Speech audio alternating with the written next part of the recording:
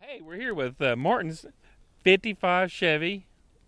What kind of setup is this, man? What is it? I don't know, what man. We got going on here? What This is is a little bit different deal. It is a little different deal. You're in the limelight, man, for Yeah. once.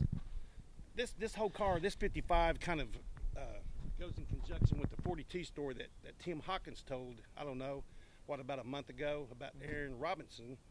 This was Aaron Robinson's car that he bought from David Creasy back in the 70s. And it was Aaron's collection. I actually rode in this car whenever Aaron was in high school, and I came back from Colorado one time. It had a small block Chevy in it, an old Saginaw 3-speed, if I remember right. Robin Pascal, he'll be able to remember it. Robin, if you remember some of the details of the way this car ran before. I know that it was just a temporary ride because it just had a gas can underneath the hood whenever I rode in it, the one and only time. But anyway, after Aaron died, they kept all the cars. Everybody knows that story, and I got it back in somewhere in the 90s. Whenever one of the big floods hit, Aaron's parents decided to go ahead and sell all the cars, and I went straight down there and got this one because this is the one I always wanted. It's a 150 base model 55, originally a 6-cylinder car. Whenever I edit the video, I'll put a picture of what it looked like on there whenever I got it. But anyway, It's a 6-cylinder still, though, right? the what? Never mind. It's obviously not a 6-cylinder now. We got Lauren Husky running the camera today. Lauren's doing. He's our new cameraman. Come up here and look at this motor. I got the motor and rolling chassis from Vic Root. Vic called us up one day, called Tim Husky and I up and said, "Man, you guys need to come up here and look at this rolling chassis I got with this big motor in it." So I was kind of hesitant to go up there, but as soon as I seen it, I said, "I want that." It's got an Austin rear in it, or a rear subframe. It's got a 9-inch Ford Turbo 400. The motor, all we know about it is Vic bought it from an estate sale, so we don't know what the internals are, but I mean, obviously the old boy knew what he was doing. It ought to run pretty good. I've got pretty well everything to finish the car except for the computer for the injection system.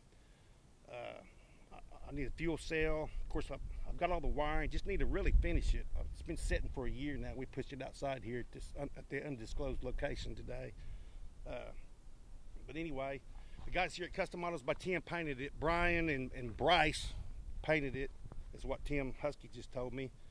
Hugo Sanchez and his brother Alex done all the metal work. And man, I don't have a key to the trunk. I'd show you what Hugo done on the inside. We can kind of see it from up here. If you want to walk around over here, Lauren, and we'll look at the interior. And also Donovan at Next Level Race Cars, he did the roll cage, put the seats in for me. Here, I guess I could run the camera myself for this part. Yeah, check this out. This is the roll cage was done by Donovan. Next Level Race Cars. And back here's the tin work that Hugo and Alex done. This is really excellent work back here. And like I say, man, if I could open up the trunk, I could really show you some cool metal work. But unfortunately, this is kind of we really didn't plan on doing this today, but we just had to move the car out of the way. But anyway, God, one of these days I'll get the damn thing running. I was hoping to have it ready for SK17. But obviously we're not going to make it. Yeah, obviously we're not going to make it. But anyway, there it is, fellas.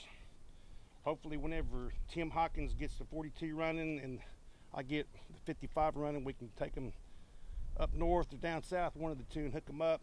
Who do you think's going to win? Time travel. I don't know, man. Who do you think's going to win? I'm going to go with the 55. Well, whatever. I'm not going to say anything, get myself in trouble.